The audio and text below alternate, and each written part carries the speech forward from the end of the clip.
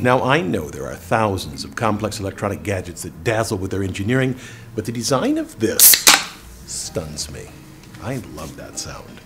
Here's the key problem an engineer solved in designing this tab: how to make it with a minimum amount of material, but which would work every time on the billions of pop cans made every year.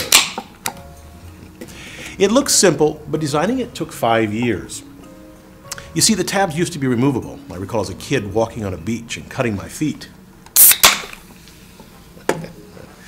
In response to this environmental hazard, an engineer designed an ingenious way to get the maximum leverage from the smallest piece of metal by making the tab change from a second to a first-class lever. Let me show you what I mean. Recall that the arrangement of 3 components, the fulcrum, the force, and the load, determines the class of a lever. A second-class lever pulls on the load in its middle with the fulcrum and force at each end. An everyday example is a wheelbarrow. In a first-class lever, the fulcrum and the load change positions, the fulcrum in the middle and the load at the end. This is like a seesaw. Now, let's look at how this applies to a tab on a pop can.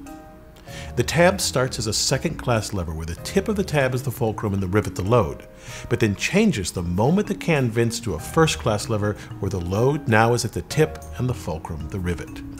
From the side, you can see clearly how the tab, when working as a second-class lever, lifts the rivet.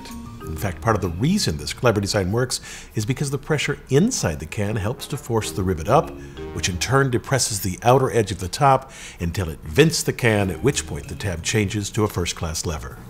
If you tried to simply force the scored metal section into the can using the tab as a first-class lever with the rivet as the fulcrum throughout, you'd be fighting the pressure inside the can. The tab would be enormous and expensive.